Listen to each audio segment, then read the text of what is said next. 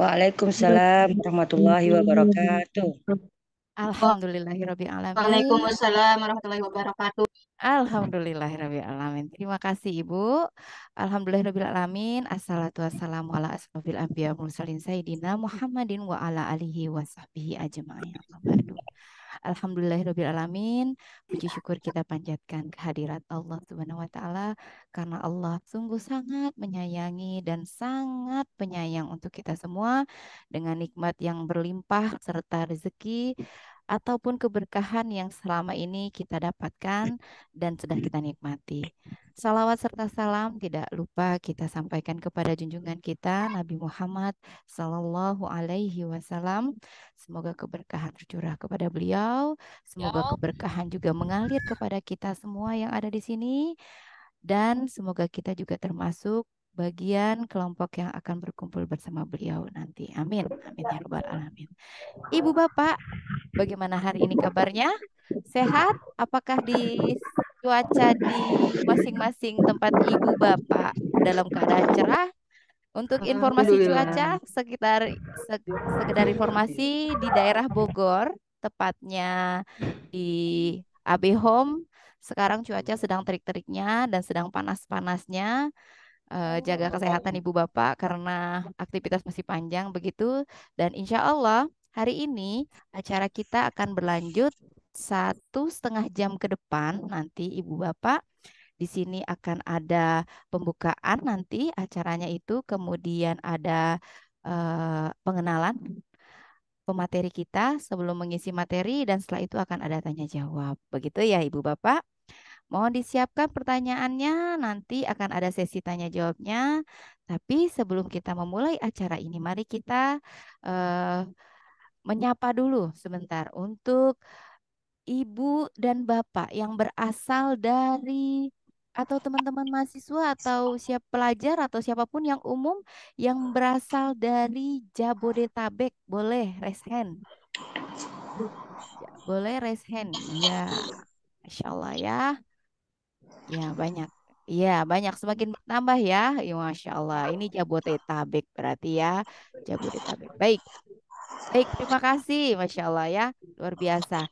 Ibu Bapak yang berasal dari Pulau Sumatera. Ini Sumatera keseluruhan ya Ibu Bapak ya. Boleh raise hand Ibu Bapak? Oke, baik. Ada ternyata yang di Kalimantan. Adakah yang dari Kalimantan? Masya Allah ada, Masya Allah ibu-ibu ya, Masya Allah luar biasa. Baik, kemudian yang dari Sulawesi adakah? Masya Allah ada, Masya Allah luar biasa ya. Ini Zoom-nya rata berarti ya. Sekedar informasi Ibu Bapak, peserta yang mendaftar pada hari ini untuk mengikuti seminar itu berjumlah kurang lebih 500 ya. Terakhir ini ya.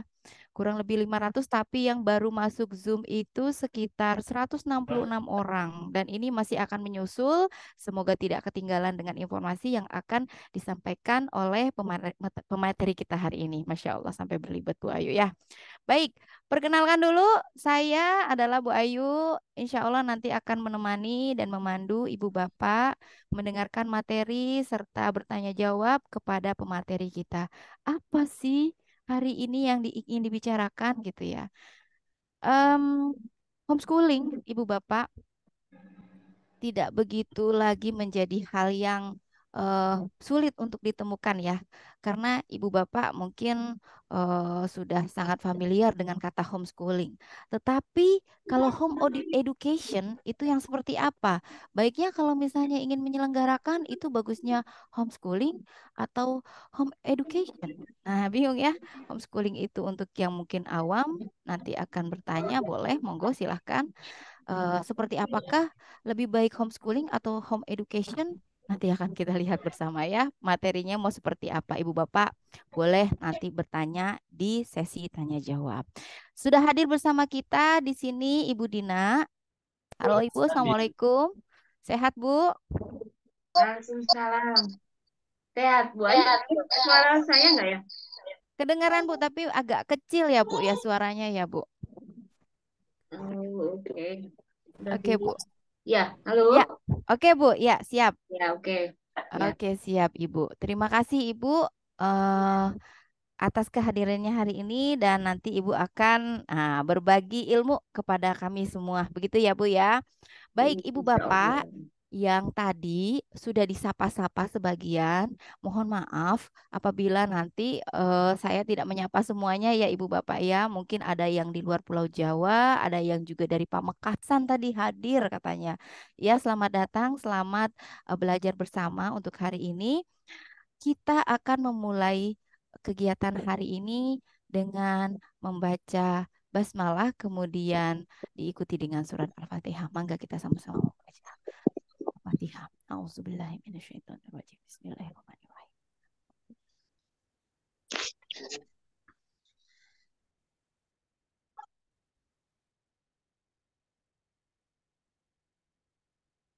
Amin, amin ya robbal alamin.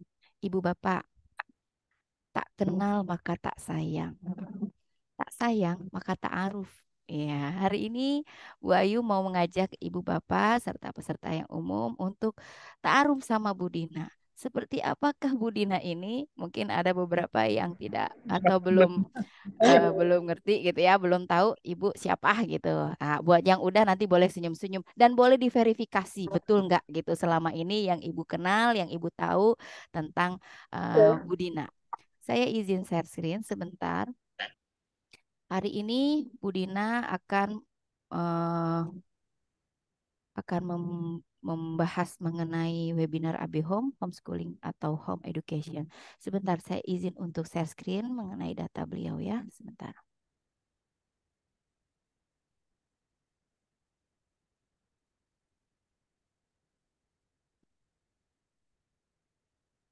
Ini apa ya?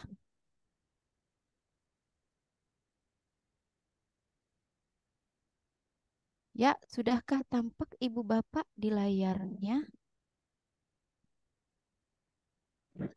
Udah, Bu Ayu. Oke, baik, sudah tampak. Ibu Diena Syarifa. Begitu beliau dengan nama lengkapnya. Biasanya yang sudah mengenal beliau memanggil beliau dengan nama Diena. Tapi ada juga yang memanggilnya Diana. Ya Bu ya. Ada juga yang memanggilnya Diena gitu. Atau ada yang memanggil Dina biasa. Kebanyakan sih yang mungkin membaca atau mungkin baru kenal dengan Ibu biasanya memanggilnya Diana gitu. Diana manggilnya ya Bu ya.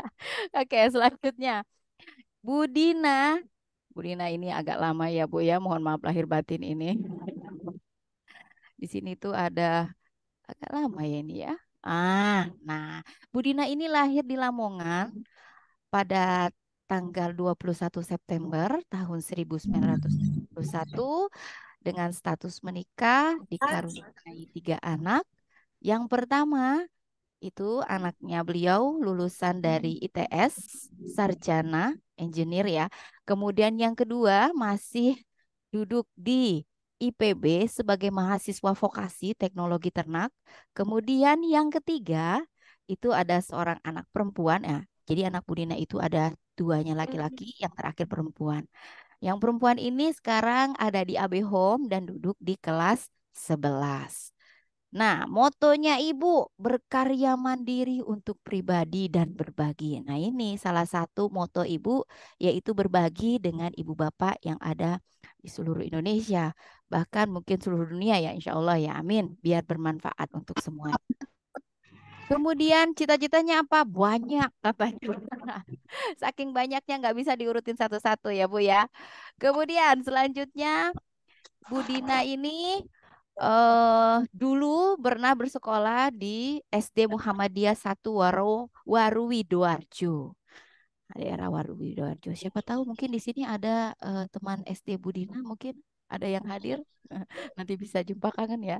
Kemudian dari SMPN 4 Surabaya dan beliau juga lulusan dari SMA Negeri 5 Surabaya. Ini untuk pendidikan dasarnya Ibu ya. Kemudian pendidikan lanjutan pertama S1 beliau di Teknik Pertambangan. Nah, kalau yang belum tahu ya, hubungan tambang dengan pendidikan ini belum begitu kelihatan ya, karena Ibu itu backgroundnya S1-nya itu di teknik pertambangan dari tahun 1991 sampai 1997. Dan beliau jadi senior mining ya bacanya ya Bu ya. Maaf ya kalau salah ya Bu. Engineer di PT Kaltim Primaco tahun 1997 sampai 2007. Jadi Ibu itu langsung tamat dari S1 bekerja di PT Kaltim Primakul ini. Dan sampai tahun 2007. Kemudian pendidikan lanjutan Ibu ada mengambil jurusan manajemen pendidikan S2-nya di tahun 2007 sampai 2009 dan dari 2009 itu kemudian aktif menjadi konsultan dan direktur di Sekolah Alam Bogor dan itu berlangsung sampai tahun 2015. Setelah itu nih, pendidikan kerennya Ibu, pendidikan lanjutan tiganya, Ibu adalah lulusan Manajemen Sumber Daya Manusia UNJ di tahun 2015 dan 2022 dan Ibu adalah lulusan terbaik ya untuk di Manajemen Sumber Daya. Masya Allah, luar biasa. Ibu adalah founder ABhome dari tahun 2008 sampai sekarang dan masih aktif menjadi praktisi talent mapping dari tahun 2013 sampai hari ini. Nah, itu lo cari anu bukti SKP. Nah, buat ibu bapak yang mungkin ingin tanya lebih lanjut, kemudian ada keperluan, atau mungkin ingin konsultasi atau segala macam dengan ibu, bisa menghubungi ibu di email diena.syarifa@gmail.com dan di FB beliau di Diena Syarifa, kemudian di WhatsApp beliau di nomor pribadi ini 0821 111 45702 atau sekalian mau kepo-kepo mengenai ABhome Education seperti itu boleh dilihat di webnya di www.abhome.education. Itu sekilas tentang Ibu. Untuk lebih lanjutnya nanti kita akan berkenalan lebih lanjut mengenai materi yang akan disampaikan oleh Ibu. Dan selamat menyimak untuk Bapak Ibu. Dimohonkan sebelum nanti Ibu menyampaikan materi untuk mute ya Ibu Bapak ya, sehingga nanti yang lain juga bisa mendengarkan dan menyimak dengan baik. Terima kasih. Ibu, langsung saja saya Ibu. Nggak pakai pantun Bu ini, langsung. Silakan Ibu, Ya, monggo. ya, terima kasih Bu Ayu. Assalamualaikum warahmatullahi wabarakatuh. Waalaikumsalam. Waalaikumsalam warahmatullahi wabarakatuh. Mudah-mudahan suara saya jelas ya Bapak dan Ibu. Bisa jelas, Bu. Jelas insya Allah Bu. Ya, ini saya sedang ada di Surabaya, di Waru. Tadi disebutin SD saya itu SD Muhammadiyah Waru, Sidoarjo. Nah, saya sekarang ada di situ tuh. Ada di Waru, di rumah ibu saya. Jadi kalau nanti di belakang saya ada suara itu ya, tukang dangdutan, kadang-kadang ada lewat suara dangdutan tuh di jalan sini depan rumah ibu saya itu. Ya, harap maklum ya. Saya nggak bawa headset, saya nggak bawa headphone ya, udah. Di suara saya dengar ya, jelas ya, jelas ya. Iya Hmm, Bu, ya. sangat jelas Bu. Ya. Terima kasih Bapak dan Ibu semuanya. Salam kenal. Barangkali ada yang belum kenal. Dan karena link Zoom-nya itu dan link grupnya itu disebar kemana-mana, jadi bisa jadi ada yang baru ngerti ini ngomongin apa gitu ya. Jadi mohon nanti disimak perlahan karena bisa jadi ini hal baru atau yang sudah mungkin praktisi homeschooling ya sudah familiar. Cuman nanti kalau home education bagaimana? eh saya share sesuai dengan pengalaman saya dan kalau literasi apa ya literatur dan lain-lain itu udah campur-campur ya, sudah elaborasi dari mana-mana gitu ya, membentuk sebuah eh, konsep baru dan praktek gitu langsung dipraktekkan. Kalau tentang empirisnya, bukti hasilnya ya nanti ada di ABhome gitu ya. Eh, saya biasanya kalau ada yang nanya itu kadang panjang penjelasannya, kalau disingkat terlalu praktis. Jadi harusnya memang menjadi beberapa sesi supaya menjadi lebih holistik model pendidikannya. Ya, saya izin share dulu materi saya. Nanti materinya ini akan dibagi ke Bapak dan Ibu semua di grup ya, gitu. Atau ya di grup WA itu saja ya. Mungkin ini ya, sebentar. Ketinggalan di tas. Kelihatan kah? Udah Bu, udah Oke, kelihatan. ya. eh, Ging. Mudah-mudahan ini materinya nggak bikin ngantuk karena siang enaknya tidur. Apalagi kalau ada yang puasa yaumul bid, nah puasa pertengahan bulan, nah ini udah jam ngantuk ya. Nah, mudah-mudahan ini jadi nambah ilmu ya. Sebenarnya bukan karena saya bisa semuanya, sebenarnya kalau di sharing itu justru karena untuk lebih menyempurnakan sebenarnya menjadi lebih baik itu kalau kita sharing. Karena kalau dengan di sharing pasti ada pertanyaan, lalu membuat mikir lagi. Gitu. Jadi bisa jadi nanti yang bertanya, bisa jadi saya belum punya jawabannya, dan mari belajar bersama lagi. Itu prinsip dari pembelajaran ya. Pembelajar itu seperti itu. Sharing untuk caring, setelah itu dia menjadi tumbuh gitu. Ya Bismillah kita mulai homeschooling versus home education. Sebenarnya nggak bisa diadu ya, nggak bisa diadu. Ini baik, ini buruk, atau ini lebih keren, ini nggak keren. Sebenarnya nggak itu gitu ya. Cuman ini ditulis versus itu ya karena karena dijejerkan gitu ya, disandingkan gitu. Disandingkan bukan untuk dijudge mana baik, mana yang buruk, mana yang ini nggak penting, ini penting kan gitu ya. Tuh, kemudian kalau kita terkait dengan yang itu dua-duanya ada kata-kata home schooling, satu lagi ada home education. Semuanya itu ada frase rumah, ada schooling, ya, ada pendidikan gitu ya. Coba kita mulai dari mana sih asalnya, eh, apa ya yang membuat kita menjadi saya berada di mana gitu untuk pendidikan anak-anak ya, terutama untuk anak-anak. Dan kalau ini ada bapak dan ibu guru di mana meletakkan orang tua sebagai partner ya, sebagai partner.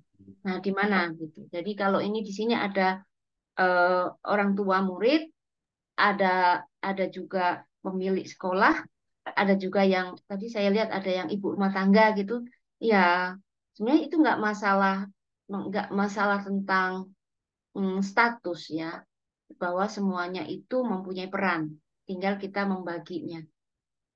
Terutama untuk bapak dan ibu yang punya sekolah, mari menempatkan orang tua itu sebagai partner. Ya.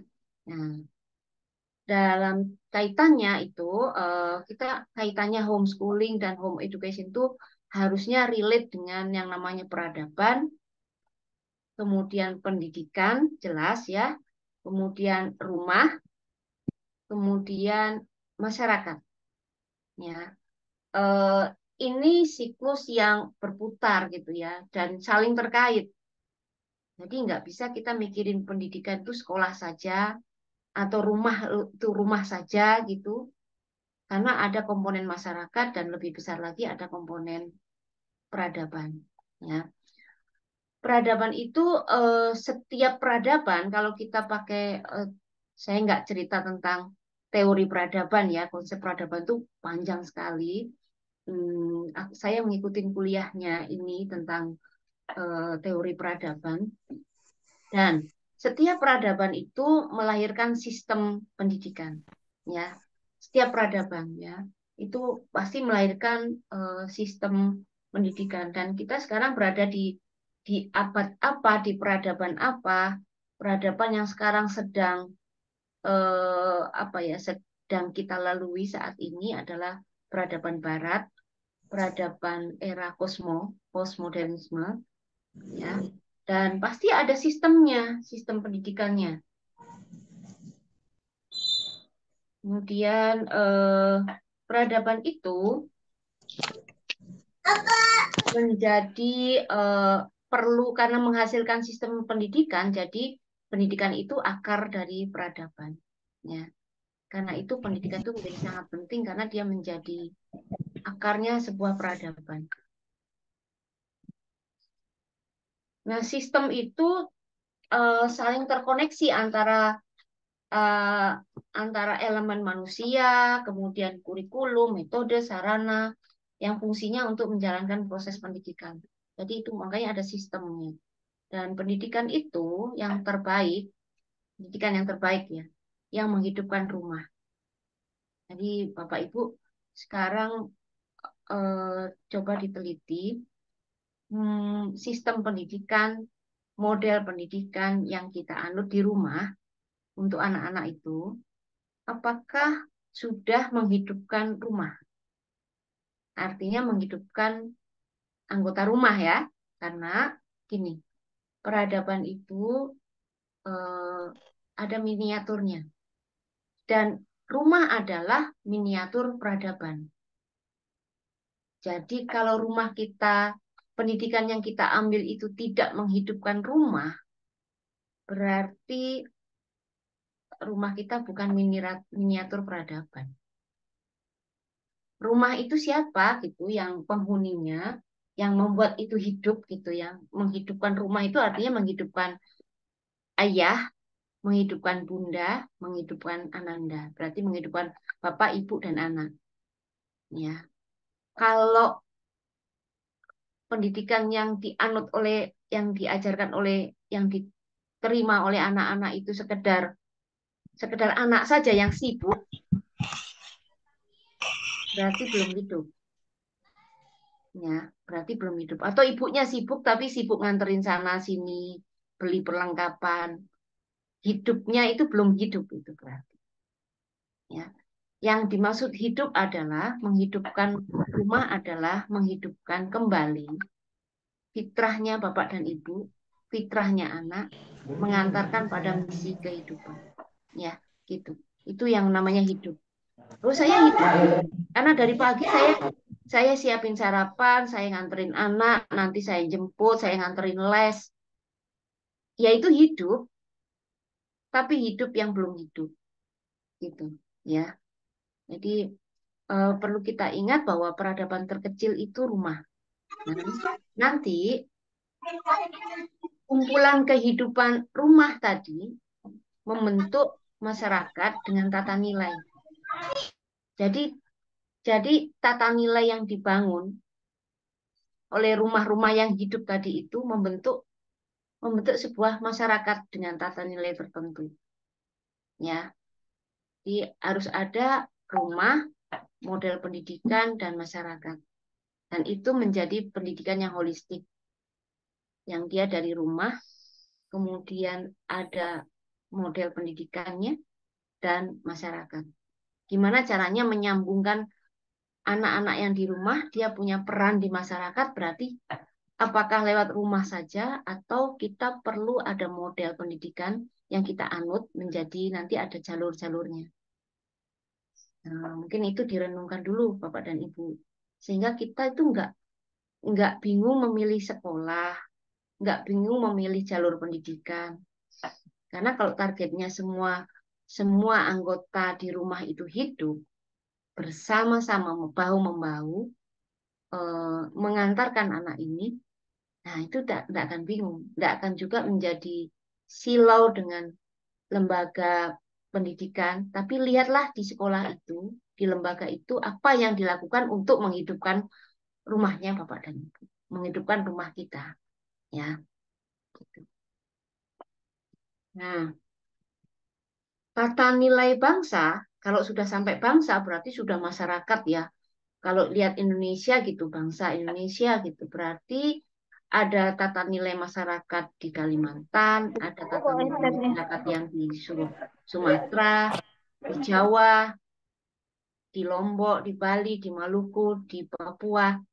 Berarti itu tata nilainya yang dia hadir dari rumah-rumah kecil itu, ya, yang hidup ya, yang hidup. Maka tata nilai bangsa itu menjadi teratur, menjadi terstruktur, menjadi mengarah kepada berkeadilan sosial itu kalau lahir dari rumah-rumah yang hidup, ya, anggotanya hidup, gitu. Ya, kemudian disatukan dengan dikoneksikan dengan model pendidikan dan akhirnya menjadi tata nilai yang ada di masyarakat, lalu menjadi bangsa. Disitulah baru muncul bernamanya peradaban. Ya, di peradaban tuh yang panjang sekali, kita nggak tahu sampai bangsa itu kan nanti menjadi eh, kumpulan bangsa-bangsa itu akhirnya menjadi bentuk peradaban. Ya, kan menjadi peradaban yang menjadi besar gitu ya. Kalau kita eh, menilai tentang Islam peradaban gitu ya, mulai eh, mulai dikaitkan dengan pendidikan, eh, apa ya, ada yang namanya Islam itu menyebar ke seluruh benua setelah abad ketiga Hijriah ya, dan bersinggungan dengan kaum Yahudi, kaum Nasrani, Majusi, Yunani, Romawi. Jadi mulai menyebar itu ada model pendidikannya. Dan model itu yang akhirnya membentuk masyarakat dan akhirnya menjadi peradaban Islam.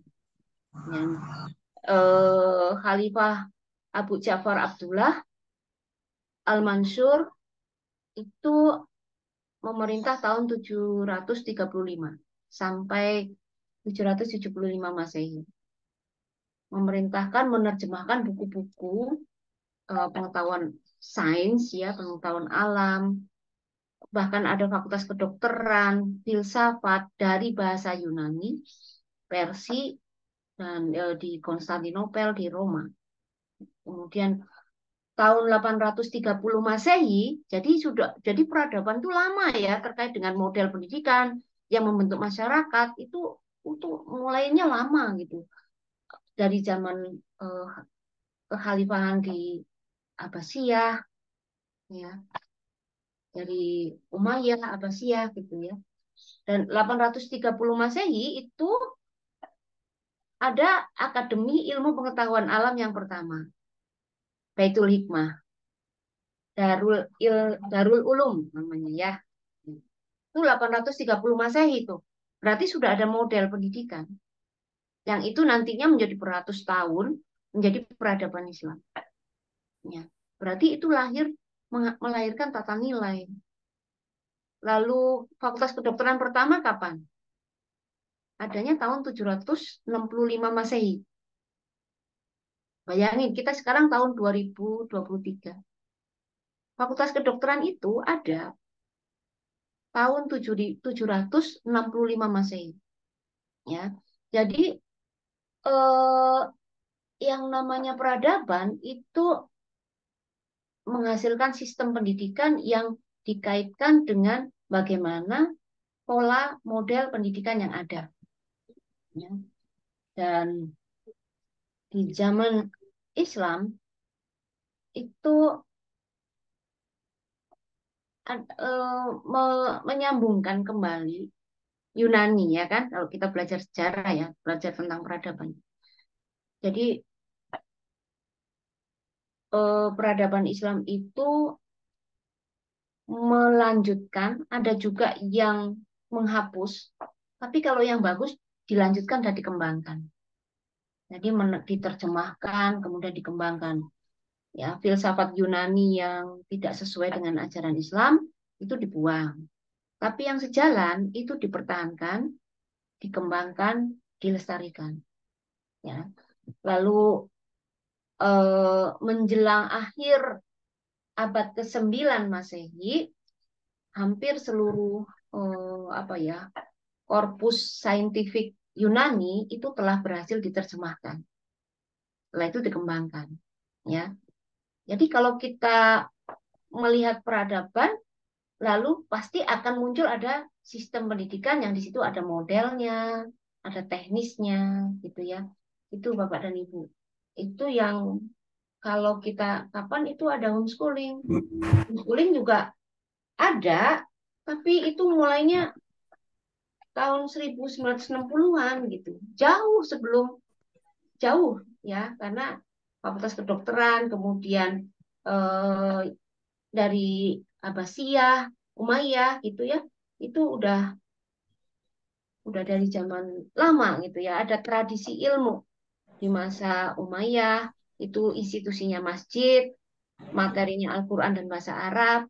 Kemudian ada juga tradisi di masa Abbasiyah, itu masjid, halakoh-halakoh, pusat studi, Darul Ilmu, ya gitu, pusat terjemahan, Baitul Al-Hikmah. Nah itu di masa Abbasiyah berarti sudah ada ya tentang sistem pendidikan, ya itu. Dan terbentuknya yang pertama sebenarnya dari zaman Rasulullah itu madrasah as-sufah, ya. Madrasah as-sufah itu muridnya itu sampai 400-an di Ibnu Taimiyah itu ya, Taimiyah ya. Kemudian mengajarkan literasi, membaca, menulis gitu. Bahkan Rasulullah itu memiliki 65 sekretaris ya untuk masing-masing mencatat ini, yang keuangan sendiri, kemudian yang bertugas menulis Al-Qur'an ada sendiri, kemudian yang menerjemahkan ke bahasa asing sendiri. Nah, itu zaman madrasah as-sufah ya. Seperti itu. Eh, jadi kita nggak awam ya dengan yang namanya model pendidikan itu. Nah, ini perkembangan madrasah ya. Ada Al-Bukhari ya sebelum 832.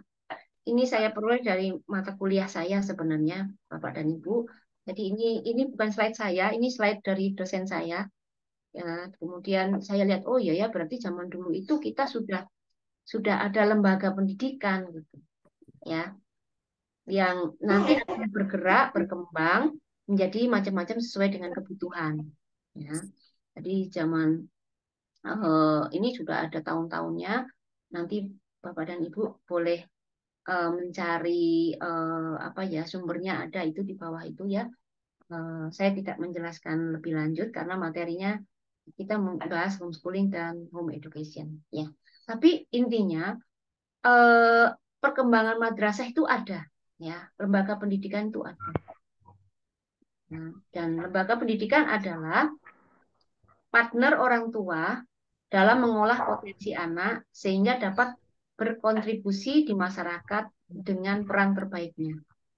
Ya, jadi kita perlu yang dari rumah itu untuk hidup, karena tidak semua yang anggota di rumah itu bapak ibu gitu ya, itu tidak bisa mendampingi semuanya potensi anak. Potensi itu banyak ya.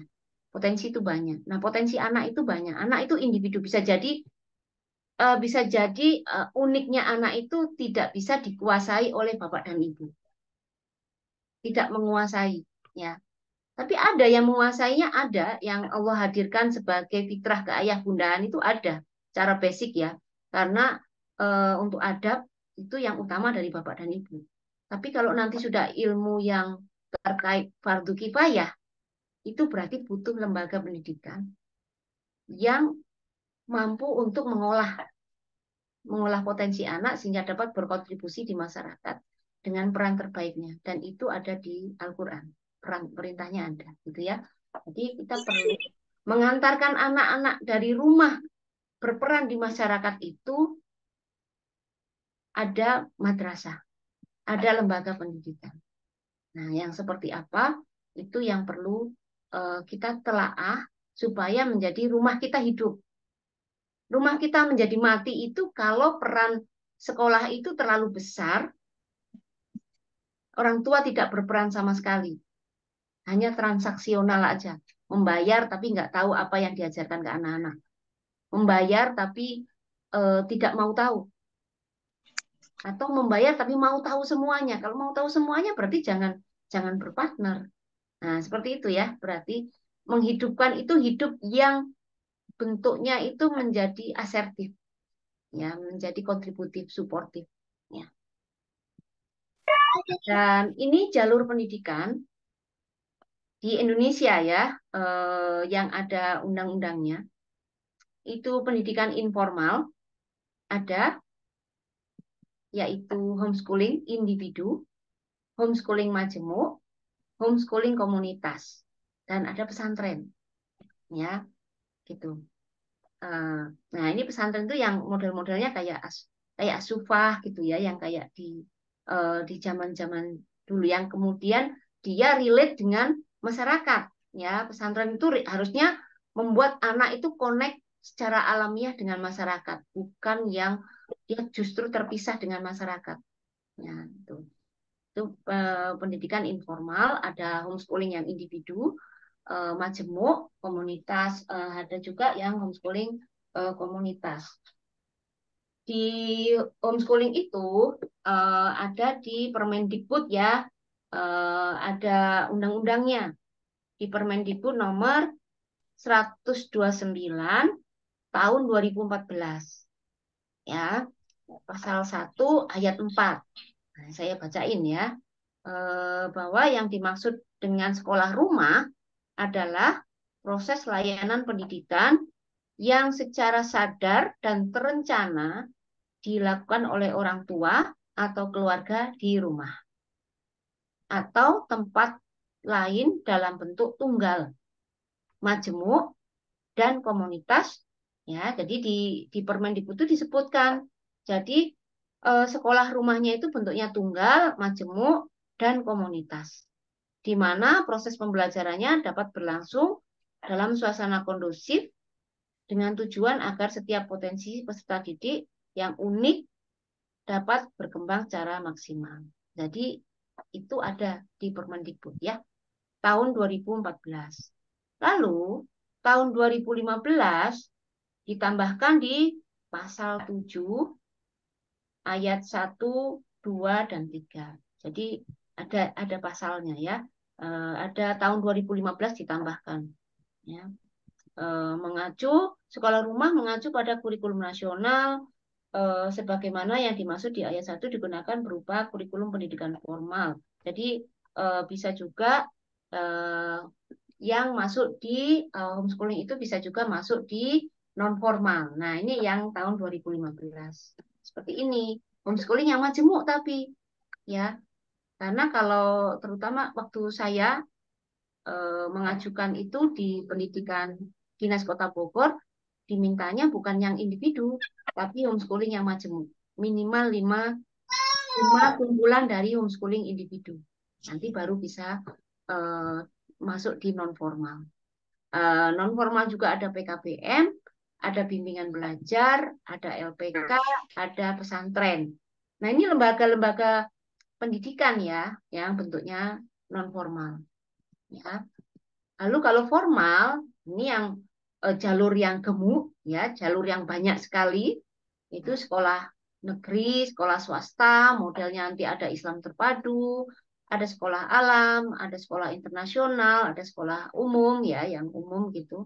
Dan karena yayasannya umum gitu, dan kurikulumnya juga umum, tidak kalau sekolah Islam terpadu kan berarti ada konten muatan kurikulum terkait keislaman. Kalau sekolah alam berarti ke sekolah alaman ada. Kalau internasional berarti ada tambahan-tambahan muatan internasional. Nah, gitu. Ini jalur pendidikan yang legal ada di Indonesia, informal, non formal, formal. Ya. Lalu di mana home education? Ya, nggak ada di situ ya, nggak ada home education-nya. Nah, di mana itu home education? Sebenarnya informal, non formal, formal itu apa ya? Perbedaan besarnya sebenarnya ada di kendali, ya, dan legalitas. Ya, informal, ya, informal itu mengendalikan, ya, mengendalikan anak, mandiri, mengendalikan. Kalau non formal itu terkendali. Kalau istilahnya beda 3 jalur ini ya. Kalau formal mostly dikendalikan. Ya, orang tuanya ya, orang tuanya dikendalikan. Kalau non formal orang tuanya itu terkendali karena dia sejajar. Kalau informal orang tuanya mengendalikan. Ya. Jadi salah kalau ada sekolah formal orang tuanya itu mengendalikan. Terlalu mengendalikan kayaknya harusnya informal ya, gitu. Kalau mau kolaboratif lebih banyak itu di non formal. Ini saling terkendali ya gitu. Nah, itu nanti seperti apa saya jelaskan ya. Terus kalau terkait legalitas, tiga jalur ini legalitas ya. Kalau memilih jalur informal, originalnya itu tidak membutuhkan legalitas. Kemandiriannya itu benar-benar karena mengendalikan ya. Jadi nggak butuh legalitas. Nih. Tapi kalau masih butuh ijazah dan butuh keleluasaan yang lain, ijazah itu sebagai bonus saja, itu di non formal. Ya, itu bonusnya ijazah itu ada di non formal. Selebihnya saling terkendali sesuai life skill-nya anak mana yang dibutuhkan. Nah, kalau formal, mostly itu wajib ada ijazah. Bahkan orang tuanya itu yang ditanya ijazahnya apa, akreditasinya apa, itu penting banget. Ya. Nah, sekarang kalau home education gimana? Ada di tiganya? Oh, nggak ada semuanya. Nggak ada semuanya kah? Atau ada di semuanya? Ya. Nah, kalau kita Bapak Ibu mungkin akan pernah dengar ya kalau NaCl gitu. NaCl itu nama kimia, nama umumnya, nama pasarnya, nama dagangnya itu garam. Ya, misal H2O. H2O itu nama kimianya. Nama pasarnya, nama dagang ya. Nama umumnya itu air, ya. Oke, saya iniin lagi. Paracetamol, ya. Paracetamol itu apa itu? Nama obat ya, obat generik, ya. Tapi kalau Panadol itu paracetamol yang sudah dikasih merek, yang dibuat oleh perusahaan GSK. Kalau Panadol, ya nanti ada paracetamol yang dibuat oleh perusahaan farmasi apa gitu. Tapi obat paten dan obat generiknya itu paracetamol. Ya, ini analogi gampangnya ya Bapak dan Ibu. Supaya gini, ada kalau di obat-obatan tuh ya, ada obat paten yang dia itu selama 20 tahun paten dipakai sendiri. Nanti kalau udah lewat dari 20 tahun itu jadi obat generik, bisa diproduksi massal. Ya, luas, inklusif, nggak eksklusif lagi. Nah, itu namanya obat generik tuh. Jadi obat paten yang sudah 20 tahun paten dia diuji secara eksklusif dimiliki oleh penemunya 20 tahun, itu namanya obat paten tuh. Nanti kalau sudah mulai sudah lebih dari 20 tahun mulai masuk jadi obat generik. Bisa di copy paste, bisa diperbanyak secara massal. Nah, itu jadi obat generik. Obat generik yang diproduksi oleh perusahaan farmasi tertentu, nanti obat generik yang bermerek, punya merek dagang. Ya, saya contohin tadi itu paracetamol, terus nanti jadi Panadol, jadi apa lagi ya itu yang perusahaan farmasi kan banyak ya saya nggak apa. Ya ada apa ya? Oh ya, misal GSK, ada Boehringer Ingelheim Jerman itu ya, gitu-gitulah ya. Nah, sekarang kalau homeschooling dengan analogi tadi ya, yang memang nggak sama persis lah ya. Kalau homeschooling itu brand, ya brand. Nama nama apa ya? Nama nama terkenalnya ya, nama umumnya itu homeschooling. Nah, home education itu spirit, ya. Jadi ini sudah brand itu homeschooling. Umumnya kan itu homeschooling kaseto, homeschooling ABhome, homeschooling berkemas, homeschooling alam Depok itu ada punya teman saya. Itu ya. Homeschooling apa lagi ya? Primagama. Ya itu ya homeschooling brand. Ya ada brandnya. Tapi waduh nggak boleh itu harusnya homeschooling tuh ya homeschooling. Nah, itu yang berarti yang informal. Karena ada tadi yang non formal itu homeschooling yang majemuk. Dan itu boleh.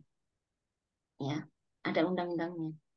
Yang informal, yang nggak boleh homeschooling dilembagakan dan lain-lain, yaitu berarti yang informal. Yang homeschooling, istilahnya yang katanya homeschooling murni, homeschooling. Tapi ada homeschooling yang dia pakai nama, pakai brand. Ya, karena kumpulan dari minimal 5 homeschooling individu. Kalau yang di Dinas Kota Bogor, itu saya disarankan minimal 5 homeschooling individu, nanti jadi homeschooling majemuk, dan itu yang masuk menjadi bisa didaftarkan di dinas. Nanti diwadahinya di PKBM. Salah satu programnya adalah program sekolah rumah. Program homeschooling yang masuk di, nanti namanya apa? Homeschooling ABhome misal gitu. Minimal 5. Ya. Kalau gampangnya berarti minimal 5 murid yang orang tuanya itu penyelenggara homeschooling secara individu. Tapi kita harus ada yang namanya punya spirit. Spirit itu yang menghidupkan, nanti menjadi menghidupkan rumah. Itu Udah sholat. dari home Ini. education, ya. Gitu. Jadi Bapak dan Ibu, apapun jalur dan model pendidikan yang dipilih, ya, jalurnya tadi jalur informal, jalur non formal, jalur formal, lalu modelnya model homeschooling individu, homeschooling majemuk, homeschooling apalagi komunitas, ada juga yang modelnya, model pendidikannya jalur yang dipilih itu jalur formal, model pendidikannya IT, alam, nasional plus, pesantren. Nah, semua orang tua harus memiliki spirit pendidikan sebagai home educator. Ini yang harus disadarkan ke semua orang tua, ya. Jadi menjadi punya spirit pendidikan yang menghidupkan semua anggota rumah, menjadi home educator. Ya, jadi carilah sekolah yang menghidupkan spirit pendidikan di rumah Anda. Gimana caranya? Berarti harus punya karakteristik ya, punya karakter kuat gitu. Bangsa yang kuat itu hadir dari orang-orang yang punya karakter kuat. Ya.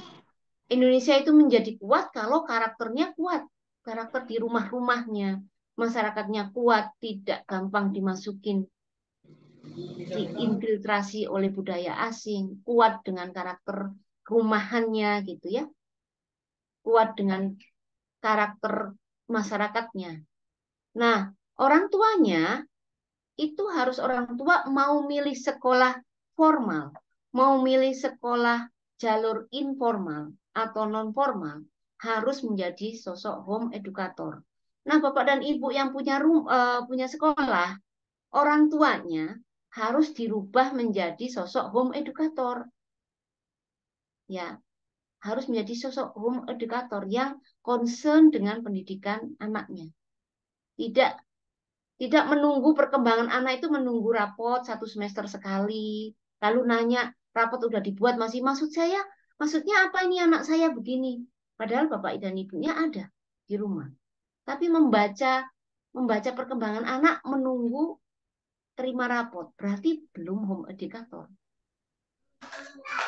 ya. Jadi sosok home educator adalah orang tuanya kolaboratif dengan lembaga lain, ya. Berarti bisa jadi dari yang apa ya, kalau terkait fitrah ya, fitrah individual menjadi fitrah komunal. Itu. Ya. Kemudian ortu berdaulat atas pendidikan anaknya. Ini yang sering saya lihat, sering juga saya temui. Bapak Ibu itu sekolah, anaknya sekolah di formal atau lembaga lain atau apalah ya.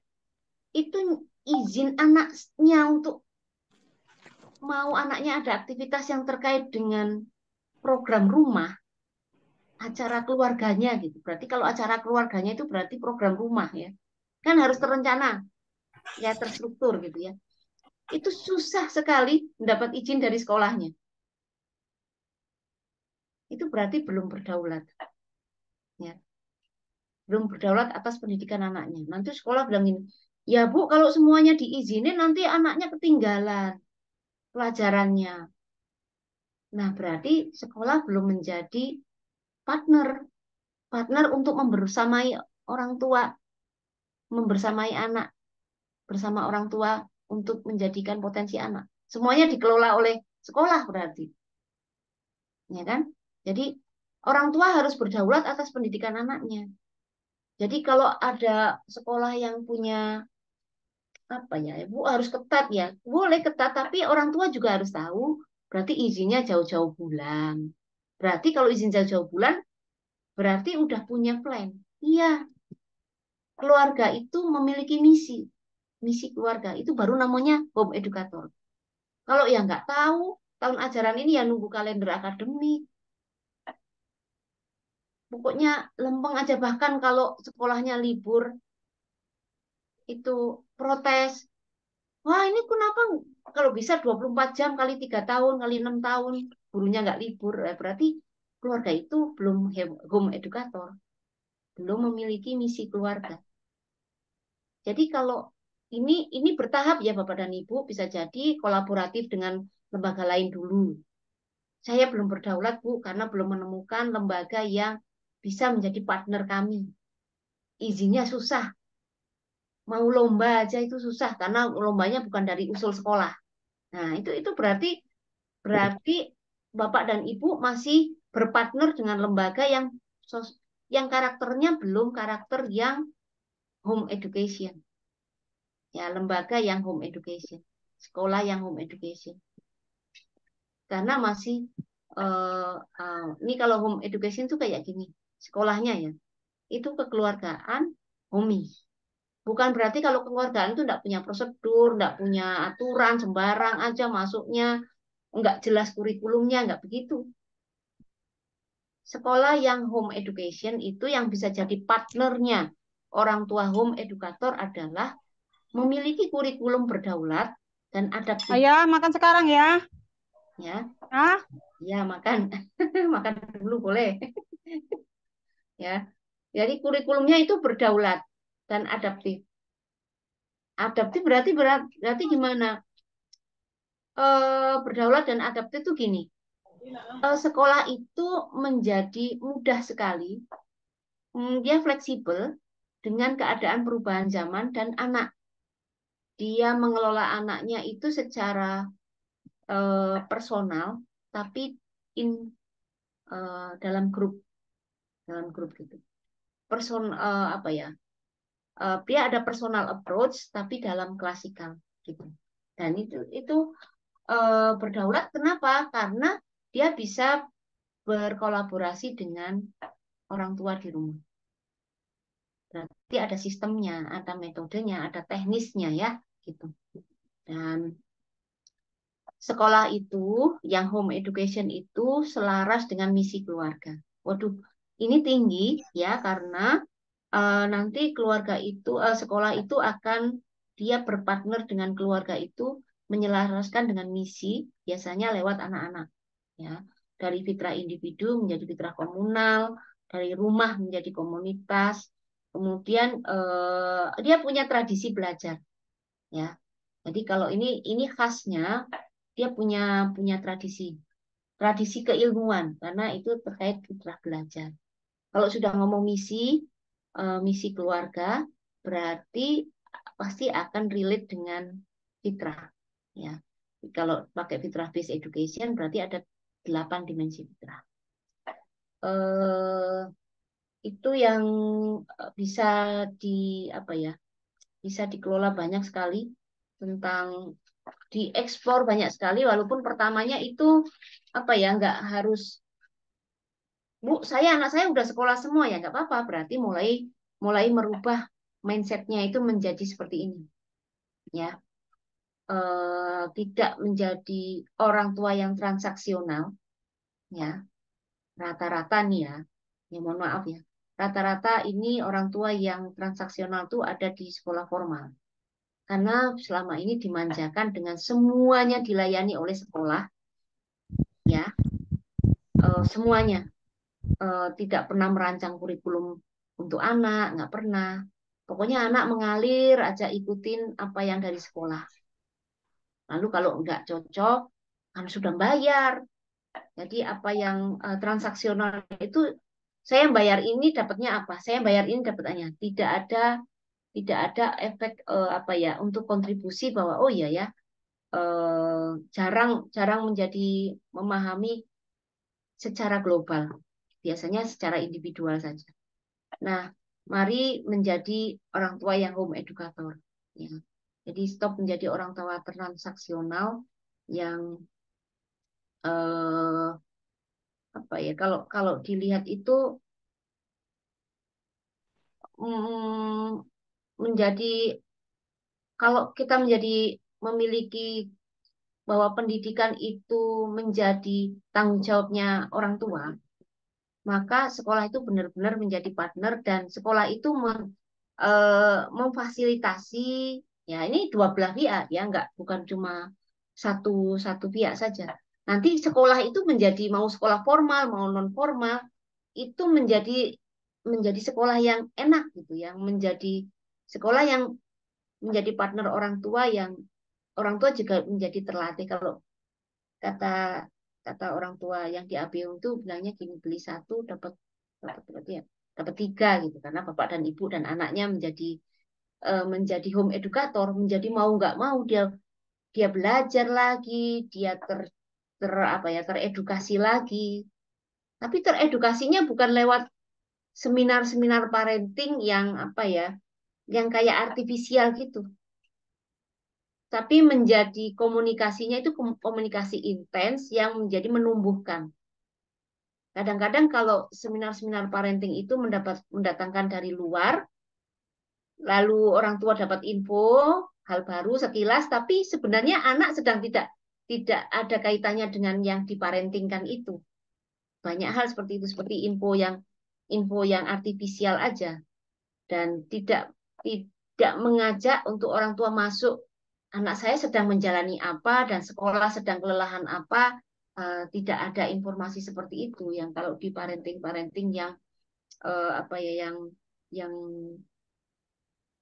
yang menurut saya parenting artifisial ya, yang kurang kurang punya kesadaran membuat orang tua menjadi home educator, mengajak untuk turut terlibat gitu ya. Nah, itu. Nah, bagaimana menjadi home educator bersama ABhome? Ya, ABhome itu lembaga pendidikan yang mendedikasikan sebagai home educator untuk partner orang tua yang sadar, oh iya ya, saya harus membersamai anak saya bersama ABhome gitu. Nah, itu kami ada programnya dari TK sampai SMA, ya. Nah, gimana caranya? Berarti kami harus sampaikan teknisnya, ya. Teknis menjadi partnernya ABhome. Nanti Bapak dan Ibu yang belum homeschooling gitu ya. Biasanya kalau masuk menjadi, Bu, kok lama-lama saya jadi kayak homeschooling ya? Iya. Padahal masuknya enggak gitu. Masuknya sih biasa aja, kayak sekolah gitu. Tapi karena teredukasi, menjadi terstimulus fitrah keayah bundaannya, dan menjadi tergerak untuk mendampingi anak-anak dari lihat kalender. Kalau kita nggak nyebut kalender akademik ya, kita nyebutnya, kalau ABhome itu menyebutnya kalender aktivitas. Karena mengajak orang tua untuk aware dengan aktivitas anak dan menjadi support itu. Lalu kalau orang tua mencabut, misal, Bu, anak saya ada proyek dengan kami, ya itu oke aja. Yang penting worth it. Dia meninggalkan program yang di ABhome, itu akan dapat hal yang sama dengan anak bersama dengan orang tua. Nah, itu yang harus dipastikan. Sehingga tidak ada, waduh, nanti ketinggalan dong dengan ABhome-nya. Enggak, kita enggak pernah merasa itu. Karena kita yakin bahwa apa yang jam yang ditinggalkan itu worth it dengan anak bersama dengan orang tuanya.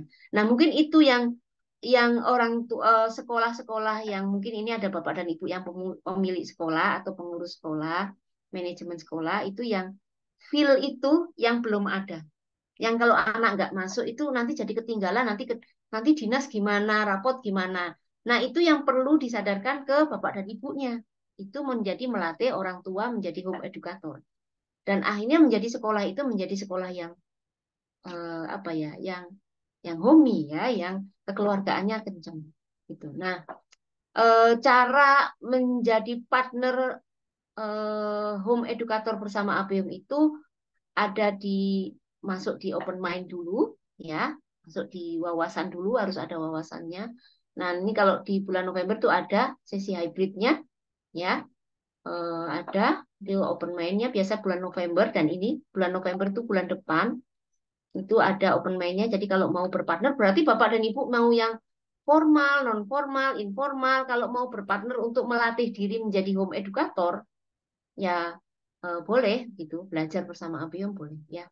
Lalu ada program TK dan SD, itu kita ada 2 macam. Nanti ada teknisnya ya, teknisnya bagaimana itu ada model.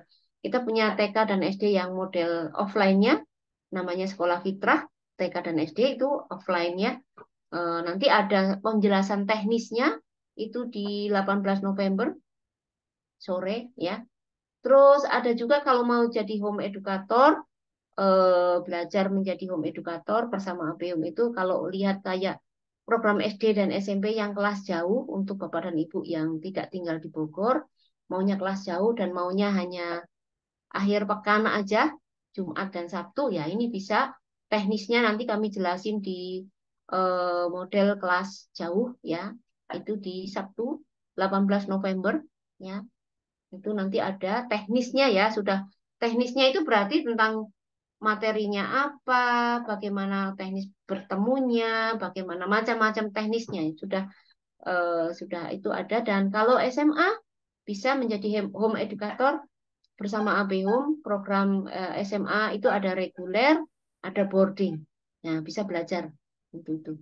Jadi, Bu, anak saya sudah SMA ya. Kalau masih punya adik dan lain-lain yang mau belajar menjadi lama-lama menjadi, oh iya ya, saya menjadi bukan cuma orang tua yang transaksional, yang abai dengan potensi anak, melepaskan semuanya untuk dikelola oleh sekolah sehingga tidak berdaulat gitu. Nah, tapi juga kalau ada sekolah yang, Bu, saya pengen tahu model itu, boleh menyimak caranya. Nanti Bapak Ibu yang punya sekolah itu bisa meniru, ya. Bisa, ini kan paten ya. Kalau paten karena bikinan, kayak tadi ada obat paten, ada yang obat generik, ya. Ada yang sudah ini generik pakai merek, ya ini. Jadi ini sudah apa ya? Sudah teruji. Kami dari tahun 2015 berarti sudah teruji, tinggal dipublish. Nah, kalau mau niru, mengcopy paste seperti menjadi obat generik gitu. Nah, itu silahkan. Ini di sini ada model teknisnya ya, kami akan sampaikan detailnya. Jadi ada yang TK, SD, SMP, SMP yang model weekend saja, ada TK, SD yang offline juga ada, yang sekolah fitrah, ada juga yang SMA, itu ada yang reguler, ada juga yang model boarding ya. Itu nanti tanggal 18 November pagi. Nah, gitu. Gitu ya caranya. Kalau kalau hari ini nggak nyampe waktunya, nanti langsung tanya jawab saja. Silahkan bertanya. Nah, kalau mau daftar menyimak lebih detail tentang itu, teknisnya itu bisa nanti di-share linknya itu untuk semuanya, menyimak semua online semuanya itu 100.000 aja ya. Tapi sampai 5 November aja pendaftarannya. Gitu ya. Teknis ya. Bu, saya hanya mau SMA reguler dan boarding ya boleh, itu nanti ya 100.000. Kalau mau semuanya ya boleh, sama aja ya. Begitu ini program TKSD model offline sekolah fitrah, SD SMP kelas jauh. Modelnya itu paket ya, paket A dan B. Barangkali ada Bapak dan Ibu, teman-teman semua yang mau membuat model non formal ya. ABhome itu PKBM non formal, jadi bisa kalau mau mengcopy paste modelnya boleh nanti menyimak webinarnya detailnya. Lalu kalau mau bikin program reguler dan boarding ya, kalau reguler itu, kalau boardingnya kita sebutnya LINS, live in school, teknisnya ada di 18 November, kita jelaskan detailnya. Ya, ini daftarnya di sini, nanti di-share ya Bu Ayu formnya, dan sama aja mau 3 mau ini sama aja. Gitu. Itu dari saya. Mudah-mudahan clear apa itu homeschooling, apa itu home education. Jadi home education itu wajib buat Bapak dan Ibu semuanya sebagai titipan amanah dari Allah Subhanahu wa taala yang diberi amanah untuk membersamai anak-anak. Jadi dikelolanya, dibersamainya itu menjadi home educator ya, lewat ibu sebagai madrasah utama, kemudian ayahnya sebagai kepala sekolahnya, ya enggak? Ya. Nah, kalau homeschooling, HS itu pilihan, ya, itu pilihan, karena ada yang lain lagi, ya. Begitu dari saya. Terima kasih. Assalamualaikum warahmatullahi wabarakatuh. Salam warahmatullahi wabarakatuh. Baik, kita langsung masuk saja ke sesi tanya jawab, Ibu. Sebenarnya tadi waktu pas Ibu lagi menjelaskan itu ada pertanyaan dari Bu siapa Nina ya kalau nggak salah, menanyakan mengenai pas Ibu membahas mengenai formal, informal dan non formal itu. Kalau sekolah karakter itu masuk jalur mana, Bu, katanya gitu, Bu. Ini udah langsung pertanyaan itu. Langsung pertanyaan, Bu, itu. Oh, itu. Terus Kalau sekolah karakter, sekolah apa itu sama aja sih ya. Nanti dilihat modelnya, kurikulumnya biasanya. Ya kan sama aja, itu ada sekolah alam, sekolah karakter, dan ada sekolah fitrah, ya enggak? tergantung berarti ya, Itu Bu, kan ya. brand ya, nama aja. Nanti Bapak Ibu lihat. Tapi yang paling penting adalah orang tuanya menjadi home educator. Ya, orang tuanya home educator, bukan orang tua yang transaksional. Nah, ada juga sekolah karakter, tapi orang tuanya masih transaksional, berarti belum karakter. Ya, sekolah fitrah, tapi orang tuanya belum kenal, belum hidup fitrahnya, berarti masih masih belum, berarti kan masih berproses gitu ya. Itu nama. Ada sekolah, Bu, nama sekolah saya sekolah sekolah pendidikan sejati misalnya. Ya nggak apa-apa, tapi karakter orang tuanya adalah home educator. Ya, gitu. Oke.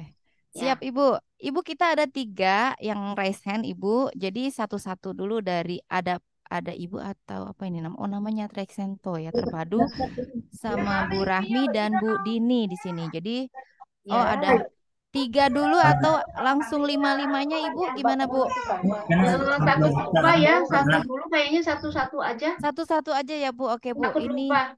iya, oke, Bu. Berarti yang paling teratas dulu ya, Bu, ya, yang diinikan ya, Bu, ya. Oke, sebentar, Bu. Oke, baik. Silakan Tresento terpadu ya. Ini monggo silakan. Ya. Assalamualaikum warahmatullahi wabarakatuh. Waalaikumsalam Bentar. warahmatullahi wabarakatuh. Open cam atau off cam ya? Bentar. Ya terserah Bapak Ibu. Monggo silakan, Ya. boleh. Assalamualaikum warahmatullahi wabarakatuh. Nama saya Waalaikumsalam Akbar Sidik wabarakatuh. dari Tresento Terpadu di Bandung, posisi kita tuh basisnya. Mau nanya Bu, pertama tuh ini tuh konsepnya mengharuskan si orang tua terlibat jauh di proses pendidikan atau bisa dikondisikan sesuai kondisi di lingkungan tersebut gitu.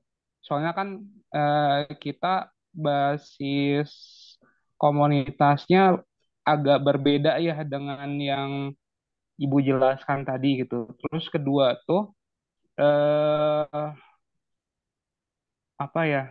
Untuk apa masa belajarnya tuh apakah untuk SD ya SD apakah masa belajarnya tuh 3 tahun atau bisa dikondisikan misal gitu sampai 6 tahun gitu sih Bu.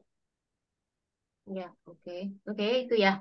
Iya. Ya, Pak, kalau konsep terlibat jauh, sebenarnya terlibat jauh itu gini ya. Terlibat jauh itu kalau suportif ya oke saja. Yang penting sekolah itu punya konsep dan bisa bisa bisa berpartner gitu. Bukan terlibat jauh itu jadi kayak ditakutin, kayak nanti ngacak-ngacak, misal gitu ya. Itu biasanya pada ketakutannya itu ya. Tapi kalau konsep sekolah itu apa ya, fleksibel, dia bisa bisa mewadahi, ya nggak masalah gitu. Terlibat jauh itu kalau saya contohin ya gini ya, terlibat jauh itu kalau di ABhome itu ya orang tua itu sampai mencarikan tempat magang sampai ke Bali. Mereka mengantarin, survei, jemput. Nah, itu terlibat jauh kan? Ya nggak? Enggak sih, jadi maksudnya Hmm. kalau untuk di lingkungan kami ini di sekitar kantor tuh, kebanyakan orang tuanya tuh bisa dibilang kalau anak tuh ngaji ya ngaji aja, yang penting ke masjid, ke arah masjid misal gitu. Entah di masjid mau ngapain terserah gitu. Ya Sisi itu. lain memang rata-rata bisa dibilang agak abai ya gitu, Ya agak itu. abai tapi nggak terlalu abai banget sih gitu. Ya, yang penting komunikasinya Bapak dengan orang tua itu lancar. Kemudian Bapak merasa merasa tidak ada kata abai. Kalau masih ada abai berarti belum terlibat orang tuanya.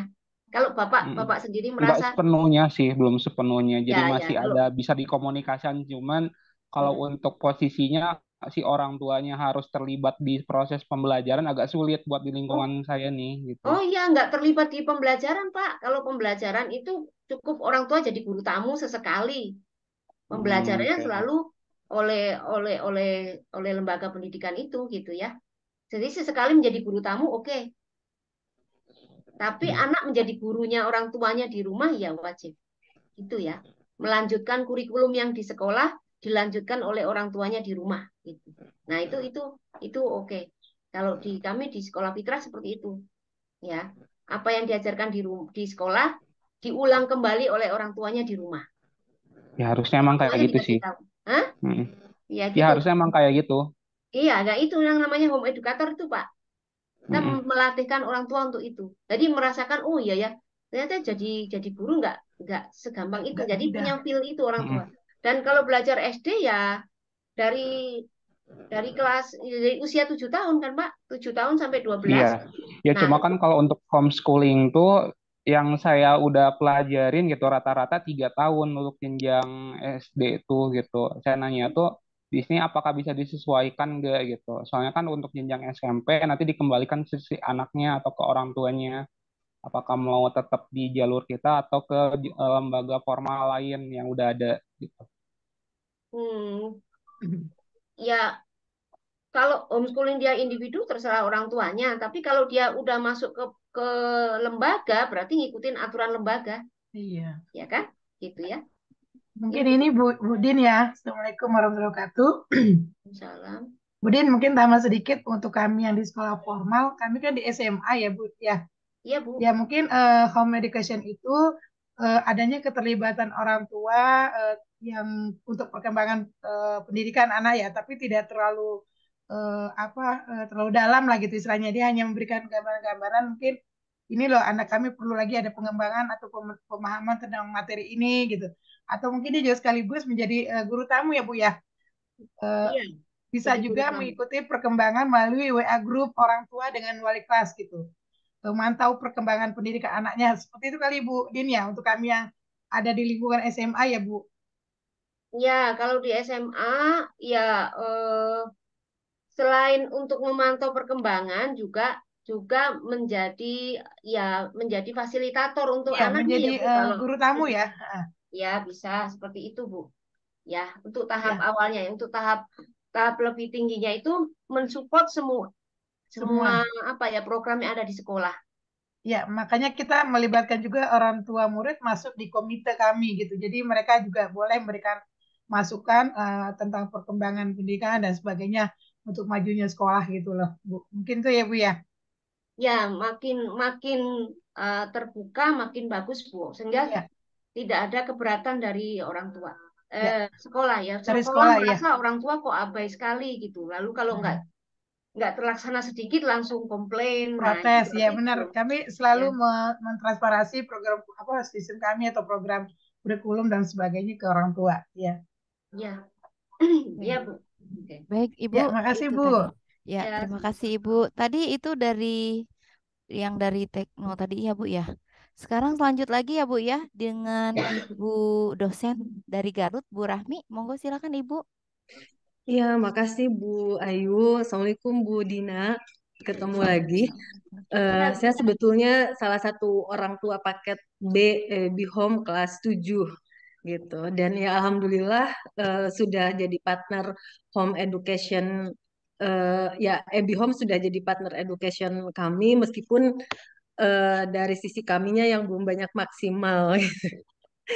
Nah, ini yang mau saya tanyakan gitu. Tadi kan konsep Ibu adalah bagaimana eh, memaksimalkan jadi partner itu kita melanjutkan apa-apa yang sudah diberikan oleh sekolah, misalnya oleh ABhome dalam hal ini. Nah, bagaimana kalau memang itu masih belum bisa dimaksimalkan dalam berbagai hal gitu ya. Nah, karena kondisinya sendiri, kalau saya memahami bahwa home education itu pertama kita itu memiliki kurikulum rumah kita sendiri yang sudah dirancang jauh-jauh hari tentunya untuk mengembangkan ke semua fitrah anak sebisa kita gitu. Lalu kemudian kita mencarikan sekolah atau lembaga partner untuk mengembangkan fitrah-fitrah yang lain yang memang tidak bisa kita berikan secara mandiri ya dari rumah gitu. Makanya kita mencarikan itu. Nah, dan salah satu partner yang kami pilih itu adalah ABhome. Kalau ABhome itu sudah tidak kita ragukan. Nah, pertanyaan saya juga memilih partner lembaga yang lain gitu ya untuk kesehariannya. Nah, lembaga ini menurut saya masih jauh kalau dikatakan sesuai dengan visi misi dari keluarga gitu. Tapi kami melihat lembaga yang bersangkutan itu bisa menjadi partner kita dalam hal-hal tertentu saja untuk mengembangkan beberapa hal saja gitu. Nah, apakah ini oke, Bu gitu ketika kita melihat eh, masih sangat jauh ya gitu apa, dan sebetulnya yang transaksional itu sekolah dan lingkungannya gitu, bukan kita gitu. Kalau kita mah oke-oke aja gitu. Cuma pertanyaan saya, is it okay gitu, apakah akan mempengaruhi anak saya atau tidak nih gitu ya. Eh, Kalau dilihat perkembangannya sebetulnya karena anak saya ini ya alhamdulillah leadershipnya lumayan bagus. Jadi ketika dia masuk di sekolah yang satunya ini ya dia beberapa bakatnya banyak berkembang, tapi ada beberapa bakat yang eh, lain dan menurut saya itu lebih fundamental, misalnya bakat keimanannya gitu. Eh, fitrah keimanannya misalnya itu yang agak kurang gitu. Nah, saya ingin tahu pendapat Ibu tentang ini gitu. Makasih, Ya, Bu. ya Ibu. Terima kasih ya Bu sudah jadi orang tua paket B di ABhome. Eh, yang paling pertama berarti misi keluarga itu kan ada value ya Bu, value keluarga. Nah, value keluarga eh, itu yang anak akan bawa kemanapun value itu, sehingga dia kokoh walaupun di rumah ini sedang berpartner dengan partner A, partner B, partner C gitu ya kan. Nah, value keluarga itu loh yang paling harus dikuatkan, ya kan. Jadi misi keluarga memang bisa jadi apa ya, menjadi berpartner dengan banyak lembaga, ya kan. Misal kalau di ABhome aja akadnya cuma, kalau paket B ya berarti Jumat Sabtu, ya kan. Berarti Senin dan Kamis itu bukan kendalinya ABhome, ya kan. Berarti kendalinya Bapak dan Ibu. Bisa jadi ada lembaga lain yang Ibu berpartner di hari itu, misal gitu ya. Nah, ini kalau anak-anak punya value keluarga yang kuat, apalagi anak udah paham misinya kemana, dikaitkan dengan apa ya, dikaitkan dengan eh, koneksi antara misi semua keluarga. Jadi dari personal mission menjadi family mission. Nah, kalau anak-anak memang belum paham ya kalau SMP, tapi orang tua lah yang menurunkan menjadi sederhana. Nah, itu bisa Bu jadinya berpartner dengan A, dengan B, dengan C, tinggal value-nya aja. Dan yang yang apa ya, yang harus seimbang itu di 8 dimensi fitrahnya. Berarti bisa jadi Bu, ketika berpartner dengan lembaga B, itu anak fokusnya untuk fitrah, misal ya, fitrah belajar tentang individu sosialis, misal gitu ya. Tapi berarti harus terpenuhi di lain, di misal di lembaga lain atau dengan ibu sendiri yang menutupi kekurangan di fitrah yang lain. Sehingga di anak itu utuh 8. Dimensinya 8 sesuai dengan anak usia SMP. Anak usia SMP itu scoringnya ya, kalau pakai fitrah itu 3, Bu, scoringnya. Ya, mungkin seperti itu, Bu. Nggak apa-apa, Bu. Ya, Iya, terima kasih Bu Dina. Jadi ya, visi misinya berbeda juga ya, selama value-nya dipegang ya, itu ya. yang Heeh. mungkin jadi testing juga ya buat anak kita ya. Iya, iya, kan Oke, anak itu harus diuji ya. Usia ya, 10 sampai 14 tahun itu masa menguji potensi. ya, Masa menguji potensi berarti potensi iman, potensi belajar, potensi bakat, potensi seksualitas, potensi jasmani, dan lain-lain itu kan harus diuji di usia 10 sampai 14 tahun ya. Dan ujian terbaik itu nggak di dalam rumah. betul betul. Ujian terbaik itu pada saat kondisi sulit, apalagi ujian tauhid. Jadi tangguh tauhid itu pada saat sulit, keadaan sulit. Kalau semua temannya soli-soli semua ya wajar. Tapi kalau dia di kondisi yang sulit, misal dia ada di Vietnam, dia masih sholat, dia masih cari makanan halal, dia tahu gimana tayamum, gimana cara harus menjaga wudhunya. Berarti kondisi potensi tauhidnya teruji. Gitu kan, Iya, Bu? Nah, kemudian di yang lain-lain juga berarti, oh ini anak saya sedang saya uji. Nah, ujian terbaik itu di luar dalam keadaan kondisi susah ya, sulit ya. Nah, iman itu kan teruji bukan di zona nyaman ya. Kalau semuanya sama, seragam, berjilbab semua, ya wajar kalau dia mau berjilbab. Coba kalau teman-temannya nggak berjilbab, dia masih mau nggak? Nah itu, nah itu ya. Seperti itu, Bu. iya, Ya, makasih Bu Dina. sama-sama. Oke, baik. Terima kasih. Selanjutnya ada Bu Dini dari Bangka Belitung. Silakan Ibu Dini. Mohon izin off kamera ya, Bu Dina dan Bu Ya, ya Ayu. Bu, nggak Ya, apa-apa. mangga Ya, silakan. ya. Assalamualaikum warahmatullahi wabarakatuh. Waalaikumsalam Eh, warahmatullahi ya, wabarakatuh. Ibu, ini mengenai home education. Jadi, apakah benar ya, sepemahaman saya bahwa mau apapun nanti lembaga yang kita pilih sebagai mitra, pada dasarnya ya home education itu harus ada di dalam rumah gitu, dari rumah. Eh, Kemudian yang ingin saya tanyakan berkenaan dengan jadi keluarga kami ada rencana memang Ibu untuk pilihan apa mitra pilihan bentuk pendidikan gitu. Jadi kami memilih mungkin ke depannya adalah untuk homeschooling gitu. Nah, anak kami ini 3. Nah, yang pertama memang kami memilih juga lembaga memang yang kami pilih adalah lembaga informal dan non formal gitu. Nah, yang kedua memang homeschooling dan itu pun kami bermitra dengan homeschooler yang lain. Jadi berkomunitas dan untuk karena ke apa ya masih sulitnya untuk kami membuat sebuah kurikulum jadi bermitra dengan lembaga penyedia untuk anak-anak homeschooling gitu. Jadi pertanyaan saya, apakah menjadi seorang uh, home tutor itu, apakah memang harus memiliki pilihan dalam kurikulum Ibu, dan kemudian terkait waktu bersama anak, jadi yang pahami kan kata bersama itu bukan hanya sekedar ini, jadi harus memang sesuai Suaranya terputus ya, bersamanya. Bu. Nah, Mohon maaf. terkait Ya, putus-putus ya, Bu. oh, Jadi oh tidak terputus jelas. ya Bu. Iya. Iya, Oh, terputus-putus oh ya. ya, ya sudah, mungkin saya Pertanyaannya chat aja, Bu. aja ya Bu. Ya, Iya, boleh nanti. jadi terkait ya ini udah jelas belum Bu? Ya, sekarang Ya, jelas. Langsung ya. pertanyaannya aja, Bu. Langsung Iya, aja, Bu. langsung pertanyaannya aja.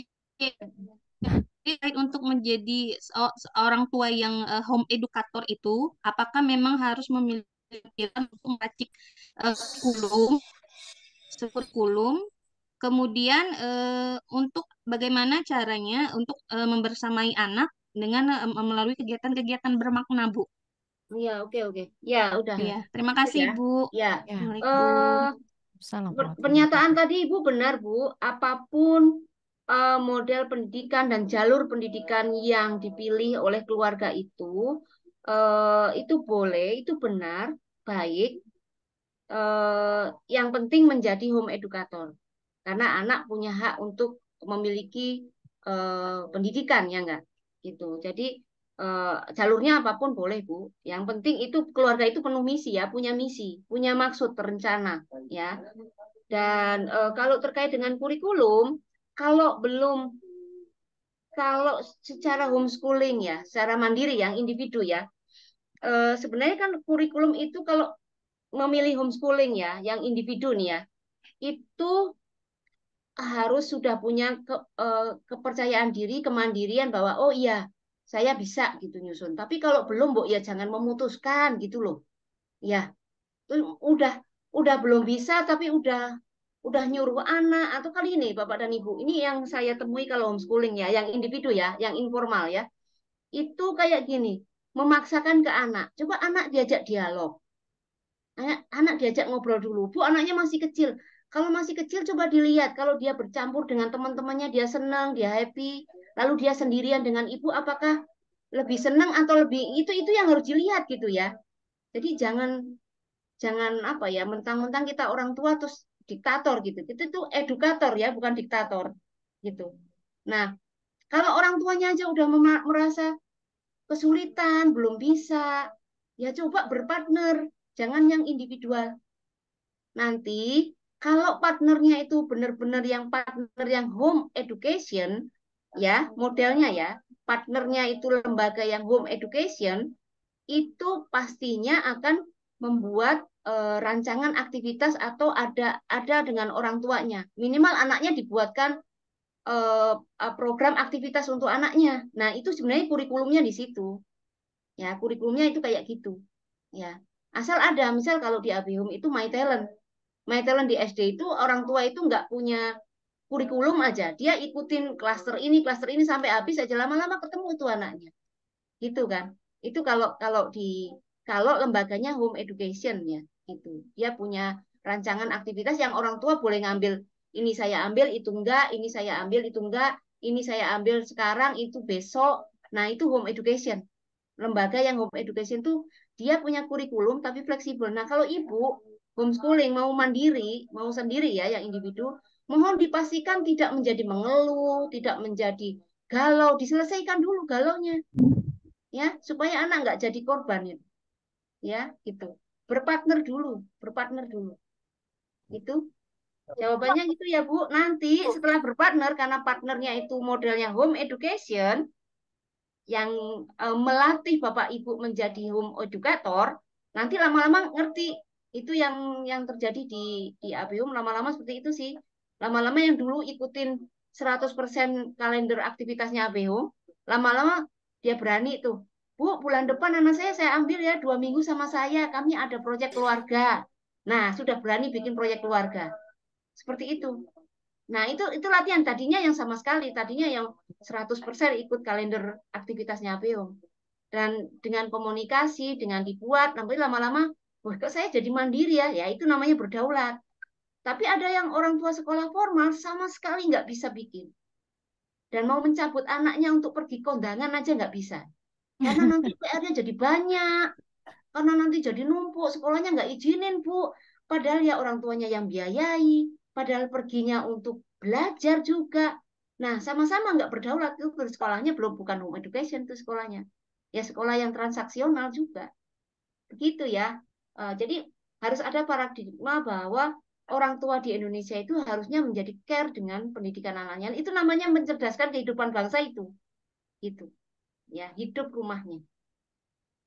Itu ini Oke, banyak. iya Ibu, ini Makasih, waktu Bu. kita sudah Ya, berakhir ini sama-sama, Ibu. Bu. Mm-mm. Waktunya sudah selesai di 2.30 dan ada beberapa tempat juga yang sudah azan asar ya Bu ya. Jadi insya Allah nanti mungkin pertanyaan yang belum sempat disampaikan di resen ini boleh Ini ditulis nanti di saya chat, jawab di grup di WA grup. ya. Ya, Jadi begitu tulis ya dulu Bu. di grup sini. Mm-mm. Di grup ini ditulis dulu. Sorry, di grup. Di chat itu boleh nanti diambil sama tim ABhome untuk dijawab. Nanti saya jawab insya Allah. Terus yang raise hand mungkin belum sempat, jadi boleh ditulis di chat dulu. Nah, Bapak dan Ibu, kalau mau detail ya teknis, saya tidak mungkin menuliskan detail teknisnya bagaimana menjadi home educator TK, SD, atau Bu, saya udah SMA nih, bisa ujuk-ujuk SMA bisa nggak? Bisa, bisa. Ya, sekali lagi dengan berpartner home education, lembaganya modelnya home education, bukan lembaga transaksional yang hanya bayar SPP, nagih, gitu-gitu, nagih aja gitu ya. Ya, seperti itu. Jadi harus berubah dua-duanya. Lembaganya menjadi lembaga home education, rumahnya menjadi orang tua yang home educator. Begitu. Jadi Ya, bukan sekolah transaksional, bukan juga orang tua transaksional. Itu menjadi lama-lama menjadi yang kehidupan mencerdaskan kehidupan bangsa, yang bangsa ini, negara ini, pemerintah itu belum sanggup semuanya mengambil alih, maka kitalah yang rakyat ini membuatnya seperti itu gitu. Ya, buatlah sekolah yang home education, jadilah orang tua yang home educator, jangan yang orang tua diktator. Jadi kalau nggak sanggup bikin kurikulum, Bu, ya jangan langsung homeschooling. Itu loh yang saya itu sampai gemes. Udah anak saya udah saya cabut, Bu, sekolah aja sama saya. Tapi saya bingung, Bu, mau ngapain loh ya. Kok bisanya begitu? Itu kan anaknya kasihan ya. Kalau gitu segeralah cari partner yang modelnya partnernya bukan les aja ya, yang memindahkan les ke rumah, tapi menghidupkan ibu, menghidupkan bapak, supaya oh iya ya aku jadi belajar, jadi ini membersamai anak menjadi terasa bakatnya di klaster apa itu dibuatkan aktivitasnya. Nah, itu menjadi seperti itu, menjadi home educator lama-lama bisa nyusun kurikulum sendiri tuh. Jadi menyusun kurikulum itu kan kalau guru perlu belajar, perlu kuliahnya, perlu sekolahnya, perlu trainingnya. Sama seperti orang tua. Orang tua berarti perlu belajar, ya, perlu belajar berarti nggak langsung ujuk-ujuk. Salah satunya belajarnya dengan berpartner dulu. Kalau berpartner kan itu kayak kursus sebenarnya, coaching ya itu. Coaching nanti lama-lama kan jadi bisa bikin kurikulum. Kok lama-lama saya bisa ya Bu. Nah, ibu anaknya 7 kan, pas anaknya 5 ke satu kedua belum bisa. Pas ketiga karena berpartner dengan lembaga home education menjadi bisa, berarti ilmunya itu bisa dipakai untuk dampingi bikin kurikulum anak yang ke 4, 5, 6, 7. Kalau anaknya 7 udah selesai semua, berarti anak seluruh Indonesia bisa. Ibu bisa bikin lembaga home education gitu. Nah, kayak gitu Indonesia jadi cerdas orangnya, nggak bisa dibodohin. Ya, apalagi mau pemilu. Nah, ini gampang dibodohin kalau nggak pinter-pinter gitu. Gitu ya. oke. Waktunya nggak cukup. Saya pikir waktunya sampai sampai jam berapa sih, Bu? Saya Sampai jam 12, sampai jam 2.30, Bu. Oh, oke oke. Ya Karena ya, sudah asar nanti saya juga. jawab Ibu yang saya jawab di grup WA ya, di grup WA. Atau kalau mau tag di FB saya boleh nanti saya jawab ya. Nah, tapi kalau kalau mau teknis banget ikut yang di share lagi Bu formnya, Ya, di sudah share Bu. lagi Sudah ya. saya share 2 kali, insya Nah, Allah di sudah form di-share. itu Bapak Ibu kalau yang mau ikut offline-nya bersama Dokter Gamal dan yang Zoom yang semuanya mau TK, SD, SMP, SMA itu boleh ya, boleh ikutan. Nanti baru saya jelaskan detailnya sampai jadi contoh jadwalnya ya, jadwal hariannya, kalender aktivitas bulanannya, kalender aktivitas pekanannya. Nah, itu ada semua. Cuman nggak cukup waktunya ini menjawab pertanyaan aja nggak cukup ya. Begitu. Iya, Bu. Ya. Jadi silahkan di up lagi, di share lagi link Zoom-nya, link atau tadi Iya, formnya. Bu.